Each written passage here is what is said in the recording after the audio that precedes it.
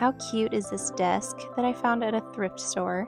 I got it for $12 and I knew it was perfect for an island flip that I had planned. So first of all, I decided to strip the top, and then after doing that, I decided I needed a little more overhang for the countertop and started putting on the bottom, which was a piece of plyboard. I cut it down and fastened it. And the next part was the countertop. I got this really long board and cut it down to fit. And I also got this beadboard or wainscoting panel to put on the back side to have kind of a decorative finish. So after I cut that down to size, I did secure that to the back of the desk to be the island. At some point I'm going to stop calling this a desk and start calling it an island. I'm not sure when that is yet. Anyway, so here we are going to attach the beadboard. And while I'm doing this part, I have to tell you a funny story about how I got this desk at the thrift store. It was one of those that the price tag had been taken off or never was put on or something. So I actually asked about it when I got up to the front of the store. And I said, hey, how much is that desk? And they said, oh, it's $12. And I said, sure, I'll take it. And by the time I had already checked out and paid for the desk, there was a lady in the next aisle over who was ringing up her items, and she said, how much is that desk? I want to buy it. And so I felt kind of bad because the lady who was ringing up my items said, oh, she just purchased it. And oh, this lady was so bummed. I felt really bad. But I'm confident that she will find a nice desk, or will have found a nice desk somewhere.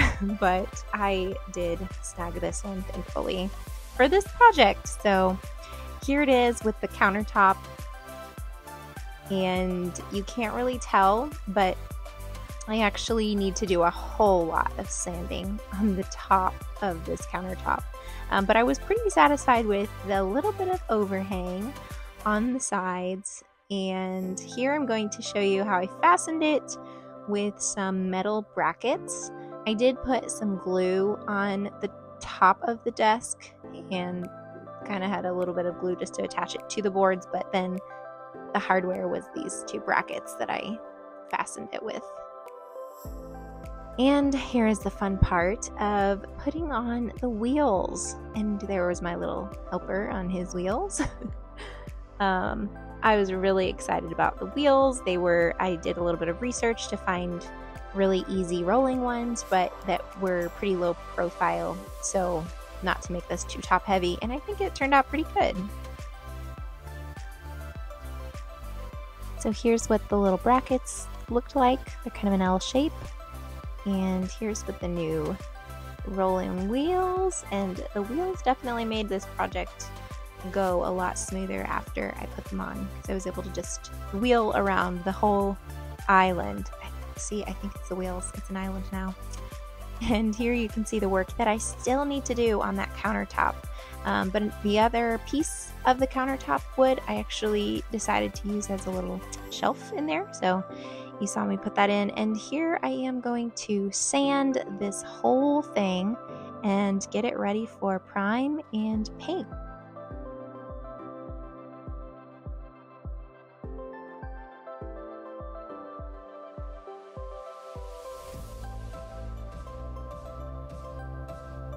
So here you can see I'm sanding down the edges. I wanted them to be really rounded, just like a countertop kind of should be. You don't want any little heads getting the corners. And I actually had a lot of unevenness. Turns out I have a lot of skills, and one of those skills includes picking the most warped boards at my local hardware store. So that was fun. After everything was finally sanded, I did a quick wipe out to clean up all the dust, anything that was on the surface, so we could get ready for the priming.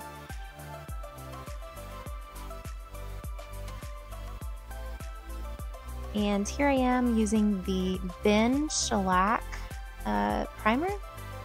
I prefer the original, but I think this was the advanced synthetic variety, which I don't care for as much, but Ben Shellac primer is definitely the best for, especially this project. I knew that it was all wood, and I know that sometimes the color can seep through, and I knew that I wanted to make it white, and so I know priming is an extra step, but it's definitely worth it, especially if you think you'll have tannins coming through on your paint. So just to be safe.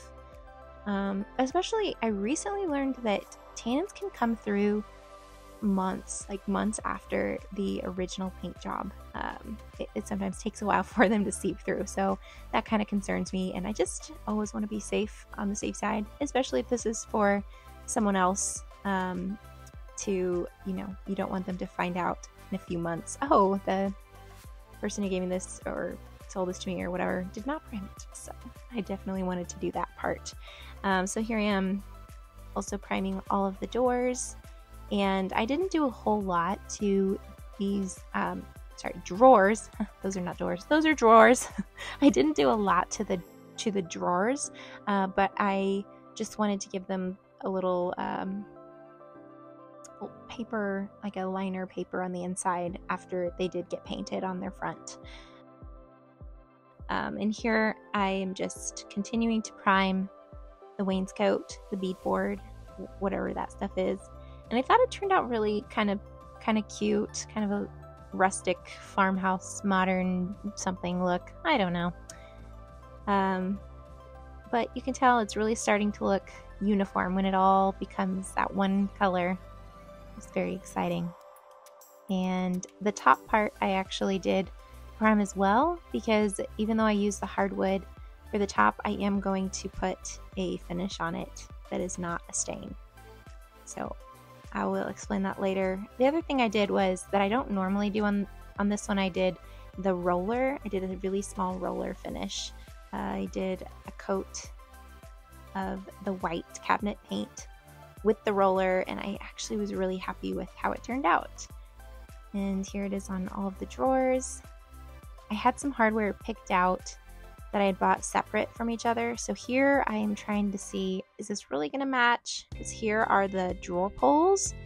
Is it going to match the towel rack? So it's not exactly the same color, but I think it might work. We're going to see. So the next step after I put on that primer on the top, I did paint it with kind of a sandy beige, sandstone or something was the name of the color. But this part is really foolproof. It just depends on if you want the lighter, kind of a lighter look. I'm going for that Pottery Barn faux wood finish is kind of the look that I'm going for. So I'm going to use this Rust-Oleum glaze, and I just used a brush to apply the product on. I love this product because you just put it on, you let it sit for a little bit, and then you just use a dry brush and just kind of move it around to make it look like you have the texture of wood. And you can put more on if it needs to be darker. You can move it around more and take more off if it needs to be lighter.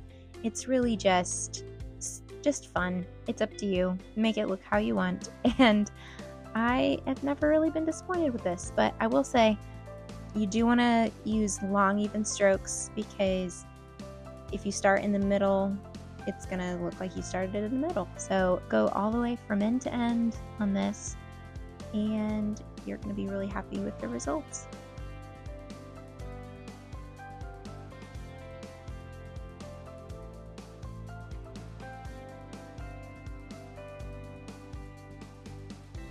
And here's how it looks once you get it all on there. It really does look like wood grain, even though it's definitely not. And one thing I did forget to mention when I put the two boards on top for the countertop, I used Bondo in between them after they were fastened to the top so that I could make a seamless finish, and then I did the primer over the Bondo after it was sanded down. So here's the review. Dun, dun, dun.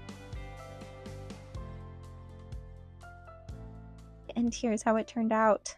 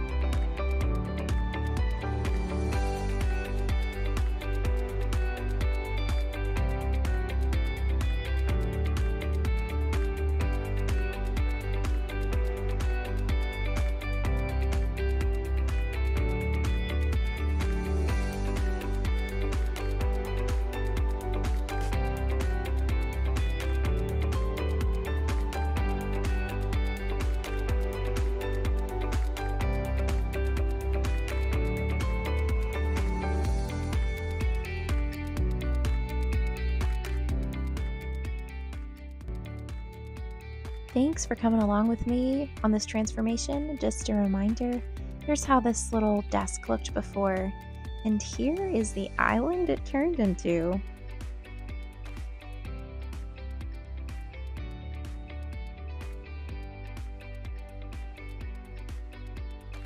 If you would like to like and subscribe, it would just make my heart so happy. I treasure each one of those, and it really encourages me to continue on with these kinds of videos if you're interested to seeing more in the future. Thank you.